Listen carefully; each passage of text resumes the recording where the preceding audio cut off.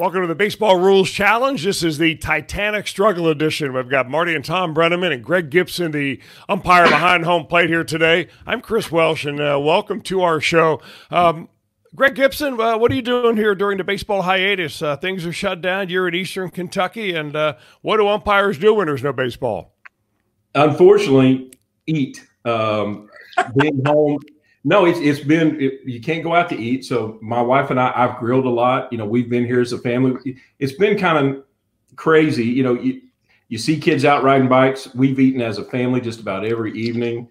Mom and dad live right over the hill. So my mom, Sunday cooked. My mother-in-law cooked the other night. So, we're clannish Eastern Kentucky people, hillbillies. We all get together and eat. So that's what been working around the farm a little bit and doing a little insurance, as Marty knows, and just hanging out, waiting on a phone call, ready to go. So I think we're going to be out there soon. Well, I hope so too. Marty Brennaman, you know your timing is always perfect, and maybe never more perfect than it was when you retired last year.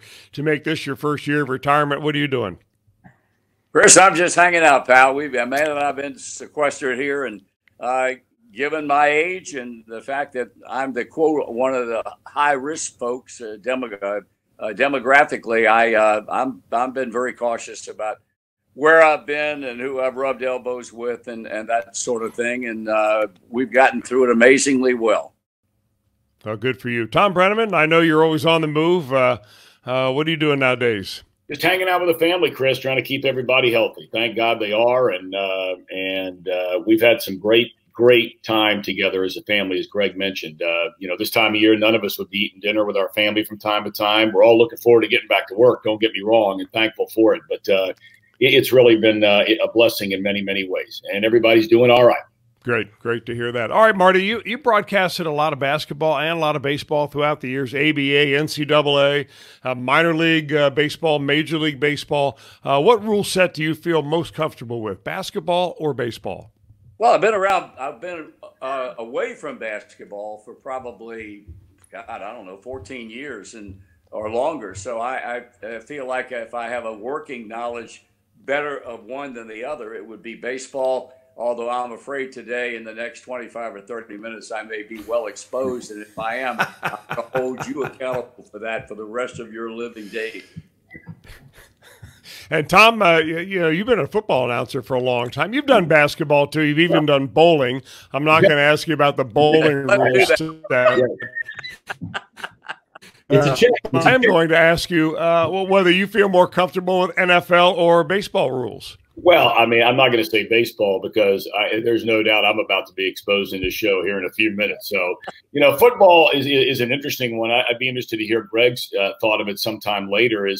Football, that you have your core rules, but then they're always changing. They have a rules committee, and they'll experiment with different rules. Last year, the pass interference rule, offensively and defensively, and using replay and that kind of thing. But Chris, as you know, and my dad knows, the one sport I know all the rules because I was never wrong when I was the coach in boys and girls basketball.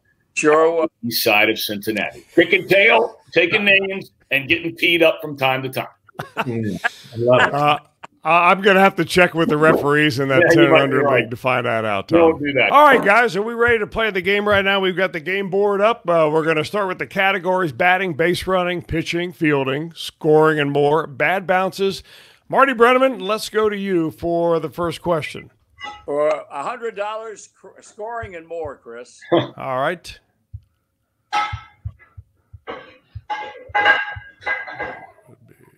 I'm shocked by that. All right, Marty, how many stitches are there on a baseball? Well, I'd be inclined to say 132, but instead I'm going to 108. All right, well, let's go with, how about C, 108 right here? Yeah, let's see it. And that's the answer. How about that, 108? You're on a roll right now already, Marty Brennaman, with an early lead over your son. Golly day. How about that, the way things work out? Marty, go again. Let's go batting and base running for 200. Batting and base running for 200. To be in a legal batting position, both of the batter's feet must be entirely in the batter's box and not touching the lines. Is that true or is that false? That's false. Okay. That is correct.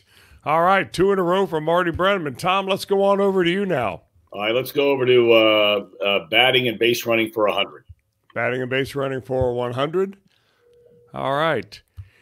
The batter bunts. The ball hits the ground and bounces up and hits the bat again while the batter is still in the batter's box. The correct call is A, batter awarded first base, B, foul ball, or C, ball is alive and in play if fair. B, foul ball. Okay. All right, correct. Gibby, can you believe these guys are doing this easily? That's a timeout. Rule changes. That actually we put in 2009. That happened. I had a foul ball hit. The batter had his foot in the box. He started to run, but his left foot was in fair territory. And until 2010, the rule, nobody really knew the rule, but that rule got changed, and now it's a foul ball. 2010. It was one of the rules that I submitted. There's 2 rules that I've actually submitted to the rules committee that we've gotten changed, and that's mine. Because it used to be a fair ball. If any part of his body was over fair territory and hit him, he was out. Wow. So, well, it's probably a good thing they made that change, because it sounds to me like every time that would happen, we would go to review. Everyone thought that that's the way the rule was. So one of my suggestions was, after a big mess, was let's get that changed to what everyone thinks it is. Good job. Anything to speed up the game, Gibby, is a good idea. Tommy, your turn. Let's go one more time for you. Let's stay right there. Batting and base running for 300. Batting and base running for 300. All right, take your time with this one.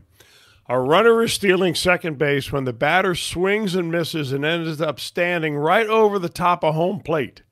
The catcher, who caught the pitch and never attempted a throw, starts yelling, "I couldn't throw! Interference!" The ruling is what? A, no interference. The catcher has to make a legitimate throwing attempt or there cannot be interference. B, it is interference. The catcher had no chance to throw. The batter's out and the runner goes back. Or C, interference. The catcher had no chance to throw. The runner is out and the batter remains at bat. I would say A, no interference. Okay.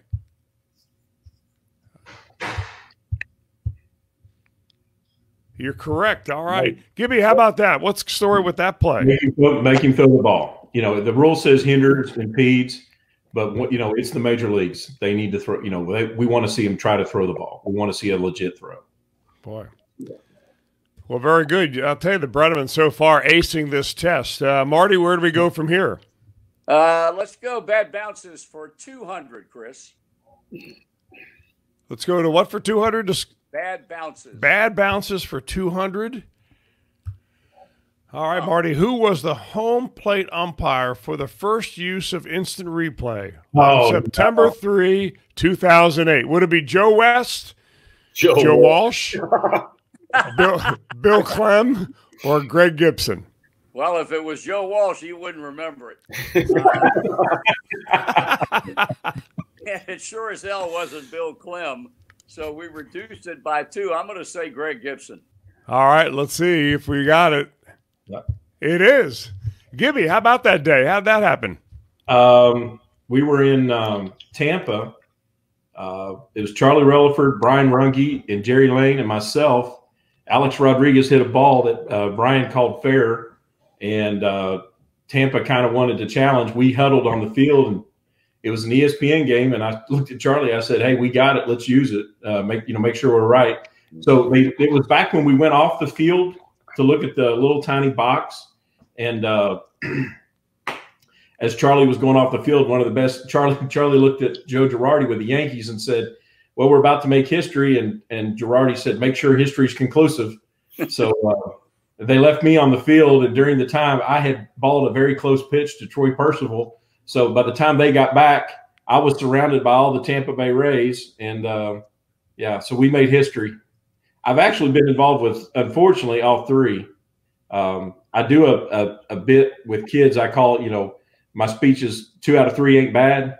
The first time it was ever used was with Frank Pulley in 1999. I was on the field for that. Then this, and then the first time it was officially used, I was unfortunately had the dubious honor of being the first guy ever flipped.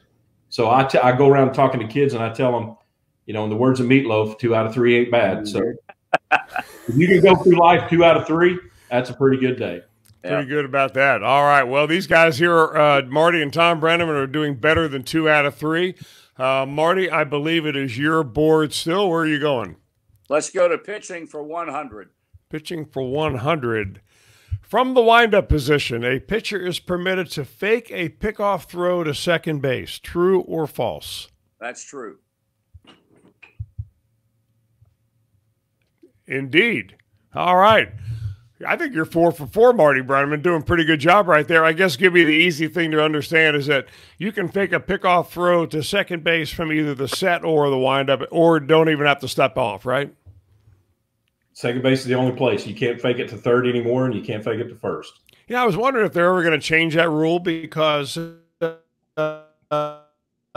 fake to third and then throw to first. And I'm wondering if they're ever going to take that rule away as well, to take that fake pickoff throw to second base away.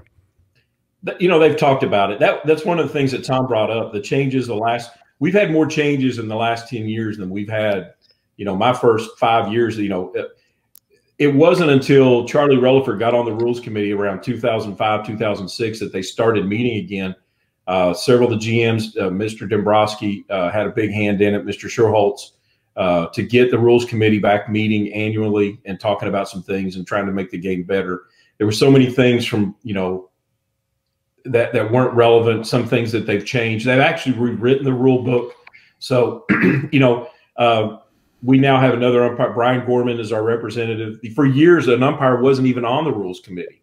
So Brian Gorman's on there now. So they get together a lot more and they do some things. And so we'll see. But yes, as Thom said, there's a lot of, you know, things that change every year. So we got some coming this year. So we'll see what happens. Well, let's hope we get to those rules changes. Thom Brennaman, you've got the board. Where you want to go?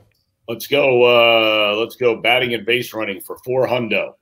Batting and base running for 400. All right. If a pitch ball makes contact with the bat and ricochets first off the catcher's chest protector and then into his bare hand, how is it ruled? A foul ball, dead ball, a foul ball, live ball, a foul tip, dead ball, or a foul tip, live ball? Jeez, oh Pete, my dad's getting layups here, and I'm getting this. All right, you say B. All right, they contact with the bat, ricochets off the catcher's protector, and then into his bare hand. I'm saying foul ball, dead ball. Foul ball, dead ball, A. Yep.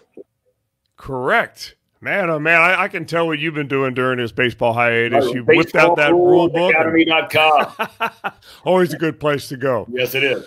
Give me, you know, real quick, this is one of the more misunderstood rules about how a ball is either a difference of foul tip or a foul ball. Foul tip is sharp and direct into the catcher's mitt or hits the catcher's mitt, and then he catches the ball. That is a foul tip. A foul ball is either touched, stopped, or lands in foul territory before third base, or first base, one of the bases. All right. Good information right there. Thom Brennaman, you've got the board for one more question. Let's go batting and base running for 500.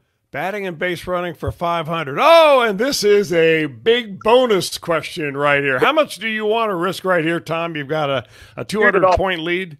Hey, we're not playing the U.S. Open here. Put 800 down on that thing. Let's 800. Go. In the immortal words of Luke Brennaman, let's bonus or bust. All right, here we go. Now, on this particular bonus question, we have a video to show you, and you will be the on-field umpire on this, all right? All right, in this situation, Thom, the batter strikes out, and he accidentally kicks the ball as he's running down the first baseline. Doesn't mean to kick it. The ball's in foul territory when he makes contact with it. The question for you now, and you bet 800 bones on this, whether you're going to get it right or not. Yeah. Here we go. On this play, now you saw the play, the batter struck out, kicked the ball while it was in foul territory, unintentionally on his way to first base. A, is it a live ball play on? Is B, a batter out for interfering with the catcher? C, is it a foul ball? Or is it D, a do-over? Man, I would have thought it would have been something entirely different, so I have no clue. So this was a straight guess. If he struck out, then I'm going to say B. B. Yep. And that's the answer. Gibby, you agree with that one? Yes, that's something that we've changed in the last couple of years. But yes, he is out. All right. Marty, let's go to you. The last couple of questions in the first half right now on It Is Your Board. Let me have bad bounces for 400. Bad bounces for 400. And that is a bonus for bust, too. All right. Now, Tom already doubled up on you. He is 1,000 points ahead of you. I know he is. So what are we going with here, Marty? I didn't come here to lay up, Chris. All right. I know what that means. I like it. At all. Okay. How many umpires are there in the National Baseball Hall of Fame? We go to one Hall of Famer for this answer. What do you say? Yeah, Are there 6? Are there 8? Are there 10? Or are there 11? Before I answer the question, Gibby, you know the answer to this question? Yes, I do. Okay. I'm going to say 8. Marty, before you make your answer here, I just made it. we're going to allow you one lifeline phone call to the umpire of your choice. And in this case, it would be Greg Gibson. We've got him right here on StreamYard. And why don't you ask Gibby to answer this to help you out? Okay. Gibby? 10. 10. Let's see if that is correct. How about that? Very And good. it is. All right. All Last right. category Excellent is job no. right there. Wait a minute. You're giving him that as the right answer there? Well, I mean, come on. You earn a little something when you're in the Hall of Fame, for goodness sakes. You reminded me of the basketball officials that I used to coach when they were on the floor now. I'm sure that you remind them of a few things as well. I'm sure. All right, one more question for you, Marty, then we'll take a quick break for the first half. What do you say? Bad bounces for 300. All right, bad bounces for 300. Which of these is working the home plate? A, the crew chief, B, the umpire-in-chief, C, the head umpire, or D, the diamond umpire? Diamond umpire. The diamond umpire? Yeah.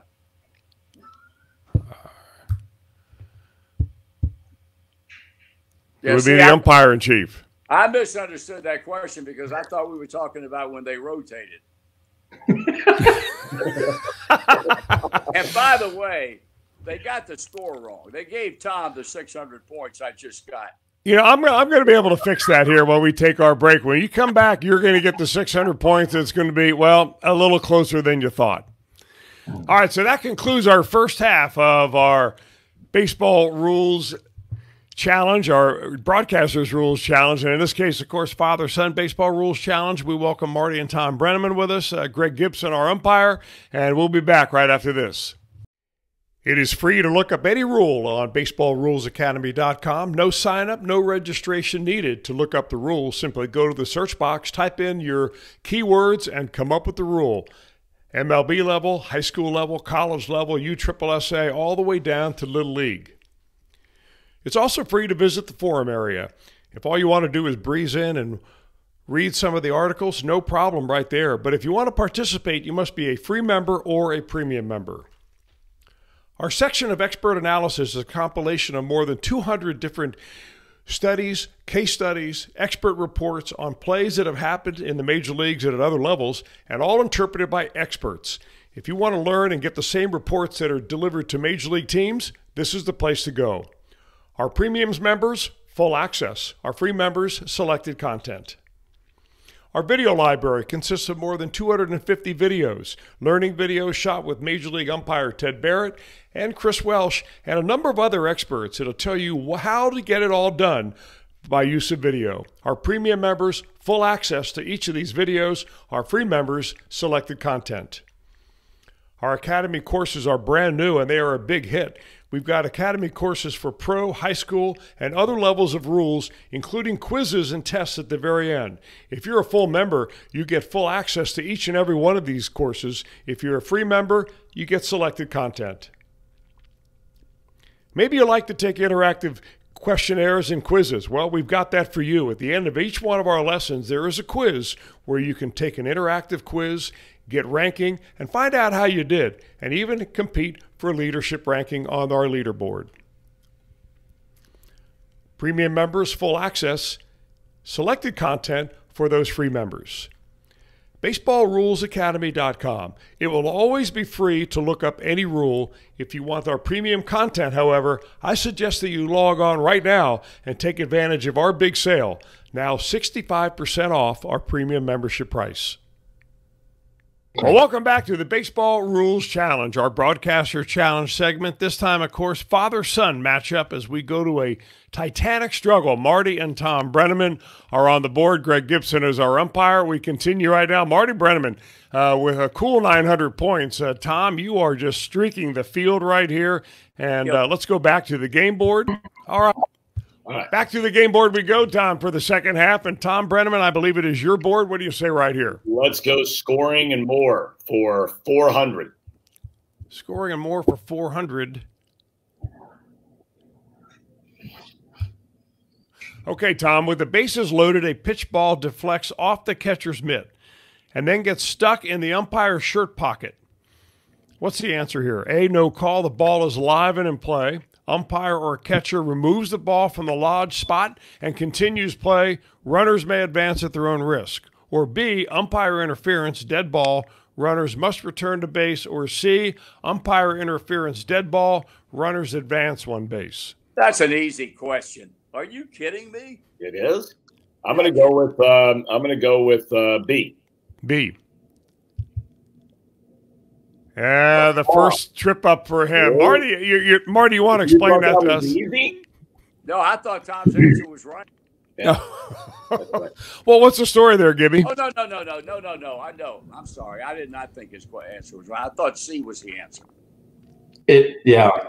What do I think? It's meant to explain because everyone thinks it should be B. But it's an absolute – the defense is going to be irate. Number one, how did the ball get in your shirt? We've actually had this happen a couple times the last couple of years where it got stuck in the umpire's equipment. And, that's a hard one to explain, especially when runners are moving up in scoring position. So, I may put that one in, Chris, as a rule change. What we need to do, umpire interference, dead ball, runners must return. That would save me a couple arguments. So, I'll make a note. Could you imagine that? Could you imagine that play deciding a playoff game? I mean, you hope and pray, obviously, as an umpire or a fan, it never happens. Yeah. That would be, man, oh, man, chaos. I've been in quite a few playoff games. When your feet hit every morning during a game, your prayer is, "Dear Lord, please not today. Do not let me mess up. Don't let me be the highlight." So I believe it. I'm going to put that one in. That needs to change. All right. Well, you heard it right here. All right, Thom Brennaman, you just lost the board. Marty, you are up. All right, let me have scoring and more for 200. Scoring and more for 200. And the length of a pitcher's plate, Marty, that would be the pitcher's rubber. The length of the pitcher's plate is what? A, 18 inches, B, 24 inches, C, 28 inches, or D, 30 inches. What's so funny, Thom? Do you get all these multiple? I wouldn't get any of these right. I don't. You're doing good. I'm proud of you. I'll say B. Yep. And B it is. Nice job climbing right back into it. All right, Marty, you're only 100 behind your son Thom, and you've got the board for one more question. Fielding for 100. Fielding for 100 it is. Marty, a batted ball ends up at rest on top of home plate. This is a fair ball or B, a foul ball? That's fair ball. All right. This is a pretty easy one right there for a veteran broadcaster like you, but there are a lot of baseball players probably out there, Gibby, that don't know that home plate is in fair territory. Home plate is actually in fair territory. They set the lines off the point of home plate. Yeah. All right. All right, all tied up. Thom, the board goes back to you. Let's go to fielding for 200. Fielding for 200. All right, Thom, what is the maximum length of a fielder's mitt? Good Lord. 9 inches, 11 inches, 13 inches, or 15 inches? C. 13. And nope. Yeah, actually, you're right. It is 13 inches. That would be the fielder's glove that you can use out in the outfield. Of course, you can't use a first baseman's glove anywhere but first base. We've seen one National League manager, no longer in the National League, Joe Madden, do that a couple of times, where he sends his first baseman in to play, has another guy to come over cover second base. But 13 inches is the answer. Gibby, have you ever gotten into a confrontation or a discussion with a player about the length of the glove? We actually. It was about 3 or 4 years ago. I went on the field with, you see like a seamstress tape, like the blue tapes that you wind up. Yeah, we knew two teams were kind of into it. I won't disclose, but anyway, we were told that one team was going to challenge the other team's glove. The other team got wind of it, and they were going to challenge their glove. So here I was, I'm trying to think who I was with at the time. Yeah, I was with Jerry Davis, and so here I go on the field, and he gave me. If this comes down to it, you've got the tape measure to measure everybody's glove. I thought it never came to that, but yes, I went on the field that night with a seamstress. You've seen them, the blue. They roll it up. You know, you go in to get tailored. Yeah, I went on the field with that in my back pocket. So believe me, Greg. My dad and Chris know all about going to tailors and fancy clothes and all that. They know exactly what the hell you're talking about. Off the rack, Gibby. You know better than that. Oh yeah. All right, Marty, you're bored again. Where are you going with it? Wait a minute, I just got it. Oh no, I'm sorry, Tom. It's your call, Tom. You're right. Let's go score, and you know what? You roll the dice. Scoring and more, 500. Scoring and more for 500 for the big one right here. All right. The most important set of written rules, Tom, was written by Alexander Cartwright of the Knickerbocker Baseball Club in New York and published September 20th, 1845. These 20 rules became known as the Knickerbocker Rules, the original 20 rules of baseball. One significant rule, rule number 13, stated that a player could not be put out by what? A, striking out a bat, B, bunting foul with 2 strikes, C, a player with the ball touching the bag, or D, being hit by a thrown ball. D. D? Do you say D? It doesn't make any difference. The answer is out. A, striking out a bat. Up until that time, there were no strikeouts. Okay. All right. All right. Fair enough. Come up empty. I like the fact you're going for it. Did Gibson and the games were still quicker.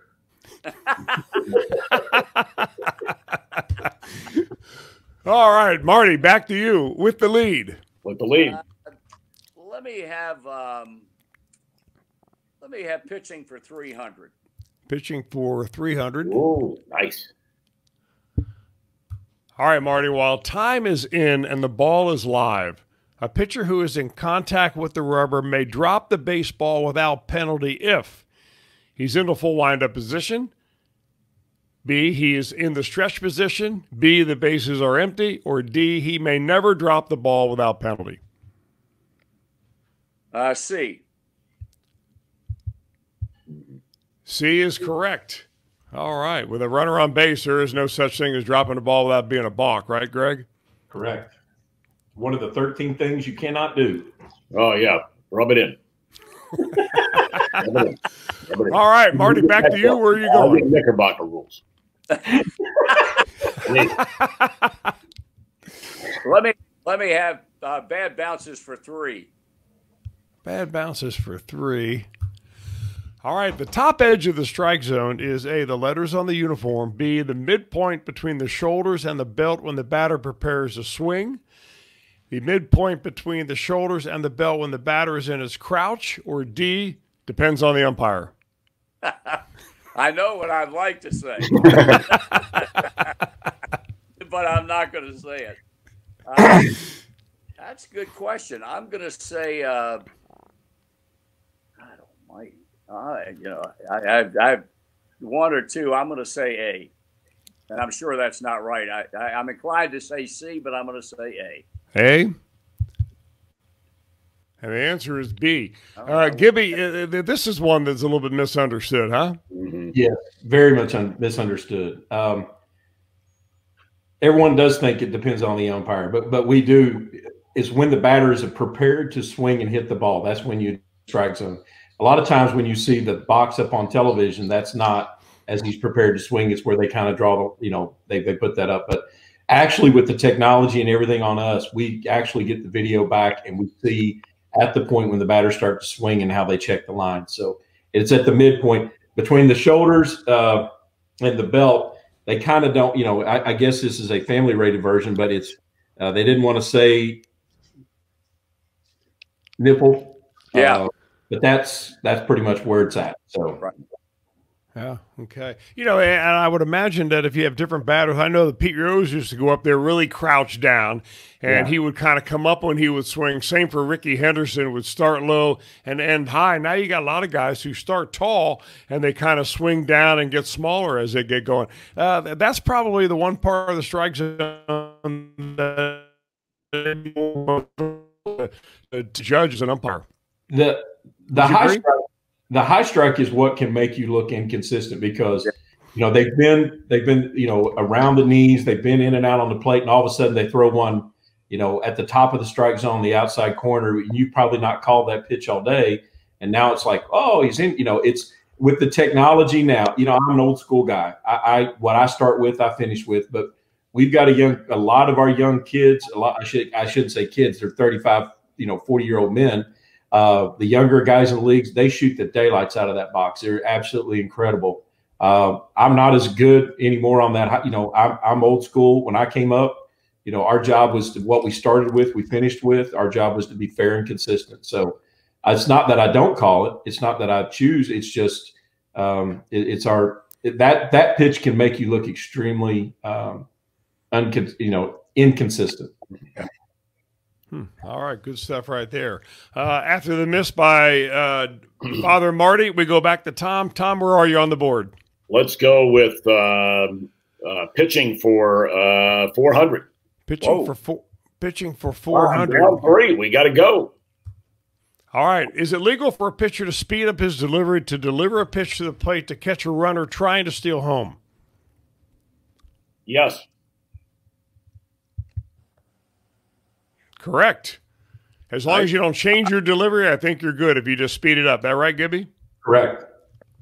All right. I'm just kind of curious about something here, Chris. I don't want to chew up all the time, but I'm interested in asking Greg, if assuming here on this whole deal that there's a runner at third and no other runners, pitchers oftentimes will make a decision to either work out of the windup or the stretch position. Okay, and we were talking earlier about you can't fake a throw to third, you can't fake it to first, you can't fake it to second. If you're still on the rubber and you're throwing to home plate, which is another base, why is that one okay? Because they consider that on a pitch. Okay. There's 3 things you can do with the ball. It's either pitched, batted, or thrown. It has to be one of those things. So they consider that a pitch. Okay. All right. Your board is still Thom. All right, let's go pitching for 200. All right, when starting in the set position, a pitcher must have A, both feet in front of the rubber, B, both feet in contact with the rubber, C, his entire pivot foot in contact with the rubber, or D, any part of his pivot foot in contact with the rubber. D. All right, correct. Oh, you're rolling now, big. You are rolling, and Marty, board goes back to you. We're eliminating down the last few questions. You take it over. I've got to go for the gas. 500 on bad bounces. Bad bounces for 500. All right, runners at first and third with 1 out when the batter hits a fly ball to left field. The runner from third tags and runs home, and he's safe. But runner at first base, he forgets how many outs there are. And he overruns second base, and he's easily doubled up at first. This is after the runner from third touches home plate. Does the run score, and what should the umpire do? A, no, you cannot score a run when the third out is a runner being doubled up. Or B, if the runner from third scores before the out is recorded at first, then the run does count.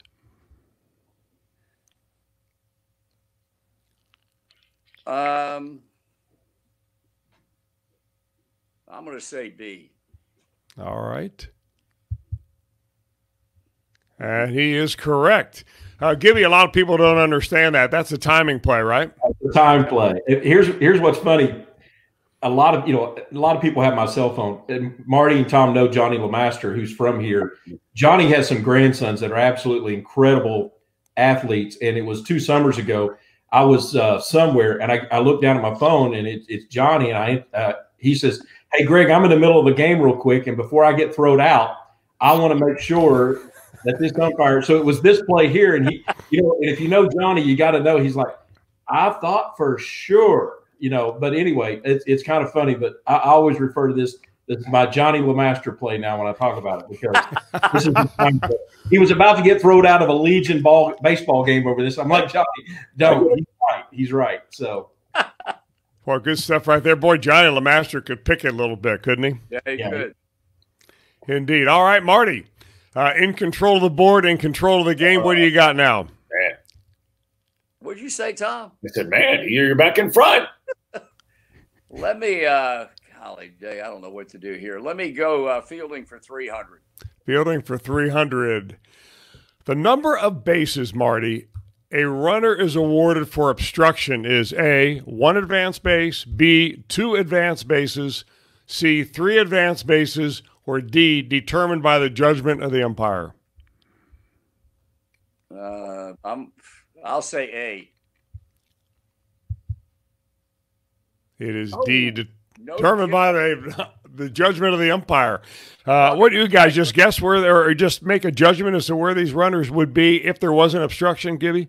If there's a play not being made on the runner, if the runner is obstructed, we place the runner where we determine he would have been had the obstruction not happened. And that, again, that's one of the ones that usually ends up in a pretty good conversation with the manager. So. Good stuff. Some guys running. Obviously, we've got some kids that can fly. You take that into determination. If somebody that we know that's a pretty fast guy to first base, we might give him an extra base, and a guy that we know that has a refrigerator on his back, we're not going to give him that extra base. So it just depends on the runner. You take all that in consideration. All right, Tom, back to you. Where are you going? Well, I'd like to take a knee at this point, but there's still time on the clock. So let's go. Let's go pitching for 500. Pitching for 500, trying to put the old man away.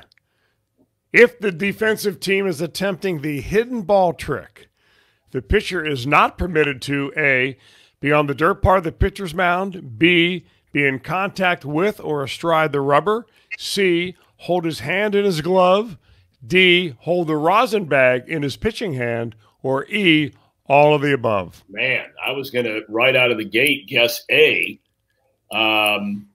It's not permitted to be on the dirt of the pitching mound in contact. I'm going to say E. You're going to say E.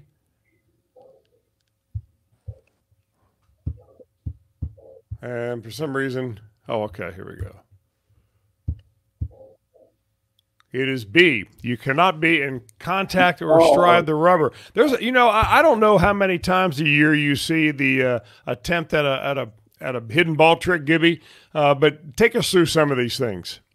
Well, they can walk any part of it. You always never take your eye off the ball. The worst thing as an umpire you can have happen is be out there on the field, a live ball, and it's like, where'd the ball go? And has it happened to me? Yes, but you start paying attention to what the pitcher's doing right away. If he's, any part of the dirt, he's fine. It's when it's usually astride the rubber. He gets close to the rubber. We really start looking, hold his hand in the glove, act like he's got it, hold the rosin bag in his pitching hand. We're probably going to start saying something to him. But the big thing I'm looking for is he in contact or astride the rubber without the baseball? That's the cut and dried version. So these other things he can do. Well, on this question, we're not going to let it get to that point. Let's just say, okay. There's certain things we do to control things when we realize it's going astray. So, like picking up the rosin bag before that gets to be a big. One of the biggest things that I try to do is avoid controversy. Contrary to my younger years, my older years, I do everything I promise I can. It's funny because both you guys have seen, my whole career, all you guys. And, as you age and get older, and you have kids and they grow up, you think, how can I avoid a problem? So cut and dry version, Tom, is honor stride. Stride the rubber is the big no-no. So I'm just trying to let those other things happen. The technically hidden ball trick that we don't allow is honor stride the rubber. Okay. So all right, thank you. Marty, are you the same way? Do you also try to avoid controversy? Yeah, can I tell you something? There was a period of time, you know, Greg Gibson and I are good buddies now, but there was a time when if Greg Gibson could have put a contract out on and got away with it, as well as his brother, he would have done the same thing. And all I was trying to do was just to vent my spleen back in those Greg Gibson early days. Quote, I thought I made a crappy call. Hey, getting mad at me with everything, you know. And the thing of it is, it's kind of funny. You do grow up, you get older, and you know, it's there's just a lot of things in life that change, and you know, and the light for me, it's kind of fun when we get. I love things like this because the light's at the end of the tunnel for me. I've had a wonderful career. This will be my 23rd year, and times to get to do things like this, it's fun. And you look, and it's funny now when I see older players. When Sean Casey and Dunn came in the locker room in Cincinnati a couple years ago, and we laughed and howled. And there was a time when Sean Casey and we could not even have a conversation. I mean, it was like it was on. When Case saw me, Case would look at me and say, "Well, what point this series we getting hot at each other?" I mean, but it's fun now. You those things, you know, it's just. We all are getting older, and we realize how precious it is and the time we have. And it's, you know, we look back on those days now and laugh. Tony La Russa and I went round and round and round and round. He sees me now, and you think we're long lost brothers. We hug. He doesn't feel about me. Well, it's funny. Hey, I'm going to tell you, Marty did me a solid this past year. We have a big banquet in Portsmouth. And I got up to they gave me the opportunity to introduce him. And I got up and I said, you know, I never thought I'd see the day that not only that I would hug Marty Brennaman, but I actually kissed him on the cheek when he showed up, because the last couple of years, the guest speaker hadn't showed up and they put me in the spotlight at the last minute. So I actually hugged and kissed Marty Brennaman. So he can say that his life is complete by being hugged and kissed by an umpire. So. Well, good stuff right there, guys. Why don't we go one more question right here, Marty? I think the board is back to you. Let's see where we go with it and see if you can win this thing once and for all. Bad bounces for 100. Bad bounces for 100. Really going out on a limb there, isn't he, Tom? Kidding me. Good Lord. Come on. All right. All right, Marty, runner's on second base, attempting to steal third. When the batter is hit by the pitch, A, the ball is dead, the batter runner to first, and the runner goes back to second. B, the ball is live, the runner gets to stay at third, and the batter runner is protected all the way to first base. And C, the ball is dead, the batter runner to first, and the runner two gets to stay at third. Almighty. Runner at second, attempting to steal third. There's only one man on base. Right? Runner on second. Runner on second, yeah. Runner on second. Steal third, the batter is hit by a pitch, right? I would say the answer to that would be A. And he is correct. Yeah. How about that? Yeah. As soon as the ball gets hits a batter, Gibby, the ball's dead, right? Ball's dead. Nothing else can happen. And that's even if he swings at a pitch and it hits him. Dead ball strike. Right. Okay. Got to give Tom one more shot at time. All right, Tom. You know what? I love a fan. A $100 bet with a $400 lead. Hey, Tom, I'm trying to whip you. I don't give a damn that you're my son. All right. Then we got to go for the tie at the minimum here. 500 fielding. Chris into giving you another shot. Well, you know, I think Marty, you still got the board, right? I'm going to relinquish it to him, Chris. Wow. All right, Tom, where are you going with it? Thank you very much. I'll go 500 fielding to try and knock this thing up, or just sink to the bottom. Let's go. Oh, yes. All right, here we go. Take your time. The Okay. batter swings, and he makes contact with the catcher's mitt, and then hits the ball into left field for a base hit. He's thrown out trying to stretch the hit into a double. The call on the play is A, the batter will be told to return to first base for catcher's interference. B, the out will stand because the batter is protected only to first base. C, timeout is called immediately, so there's no official play at second base. D, the manager of the offensive team can decide to request the award for catcher's interference, so the runner is placed back at first base. Ooh, man. Mm-hmm. Yeah, you like your chances here, Marty, don't you? Yeah, I do. Um, I think I do. oh, man. I'm going to go with golly day, it's a tough one. All right. I'm going to say A. All right, the batter will be told to return to first base for catcher's interference. It is not. It is B. The out will stand. The batter's protected only to first base. Okay. Gibby, do you ever see this kind of play? Yes, catcher's interference is a lot of times, especially everybody thinks the play's over when catcher's interference happens. It's not. The play continues all the way through. Catcher's interference is null and void once all runners and the batter runner advance one base. But if they don't, then the offensive manager has the election to take the result of the play or, which if they come out normally, we have to walk them through and lead the witness, but they want the result of the play. A lot of times you see this catcher's interference with a runner tagging from third. When the fly ball is caught, we let the play go through and then we'll enforce catcher's interference. Well, Marty Brennaman declared the winner right here. Congratulations to you. All right. These young whippersnappers, they just don't know what they don't know. Veteran move. Well, Chris, this has been a lot of fun. I've thoroughly enjoyed it. It's great to see Greg, and Yep. I'll be in touch with you, big boy. I Give me a call. on the telephone. Are you guys swinging the golf clubs any during this? Huh? Are you swinging a golf club any during this? I played one time. I played last week. That's it. Chris has played every day. Every day.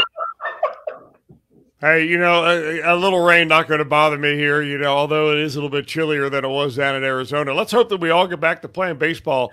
Tom, thank you for joining us. How was it? Did you think going into this, though, that, hey, I mean, I've got the young brain, and I know the baseball rules, and I'm going to take it to my dad here today? No, most of the time I'm a pretty confident dude, but when it came to this today, no. I thought I could be in trouble, and it is what it is. Some days you win, some days you get your tail kicked. Marty, who you got there sitting on your lap? He runs the house. Millie. This is the girl right here, boy. Boy, Millie's looking good, too. We already met Rocky earlier, Gibby, or heard Rocky barking a little bit. Millie would love Rocky, believe me. Well, good stuff right there. Guys, thanks for joining us. This was really a lot of fun. Gibby, thanks for taking some time out from your busy schedule. Tom, Marty, as always, hope to get to see you guys down at the ballpark real soon. Yes, sir. All right. Thank you. Our Broadcasters Rules Challenge, our Titanic Struggle edition here with the Brennamans, Greg Gibson, and yours truly, Chris Welsh. So long, everybody.